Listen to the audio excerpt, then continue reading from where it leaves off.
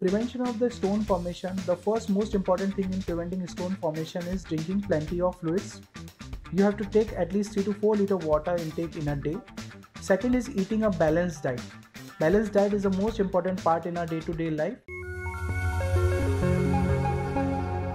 Hi everyone, I am Dr. Jitendra Sakhrani. I am a consultant urologist and andrologist at Apollo Spectra Hospitals, Dadar, South Mumbai. In today's episode, we are going to talk about kidney stones. I got a lot of questions from my friends and family about kidney stone. What are the most important methods of preventing kidney stones? Prevention of the stone formation. The first most important thing in preventing stone formation is drinking plenty of fluids. You have to take at least 3 to 4 liter water intake in a day. Second is eating a balanced diet. Balanced diet is the most important part in our day-to-day life. Third point is preventing a certain type of food products like spinach, chocolates and nuts. Last important point is maintain a healthy weight, as obese patients have a more risk of formation of the stone formation in their body.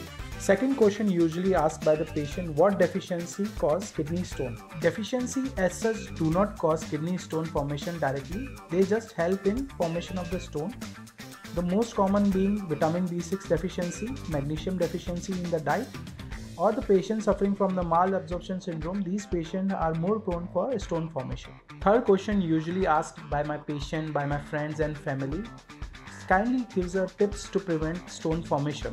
So according to me, the most important thing, have a plenty of fluids.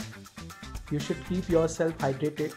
Avoid excess salt in the food. Avoid aerated beverages, as it consists of lot of minerals which can cause stone formation.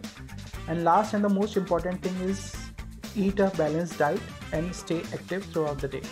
If you people want any kind of consultation regarding kidney stone, then you can contact nearby Apollo Spectra Hospital.